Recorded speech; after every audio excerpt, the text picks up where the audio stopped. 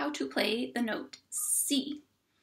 The note C does not have a lot of things pressed down, so it takes a lot of balance in this part of your finger.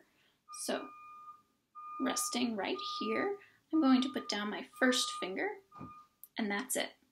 Everything else is going to be nearby because eventually these will get pressed down for other notes. But just finger 1 on your left hand, and on the right hand, just the pinky. And again, these can stay nearby because eventually they'll have to go down. You don't want them flailing all over, but they're not pressing down. So again, C is just 1 and pinky.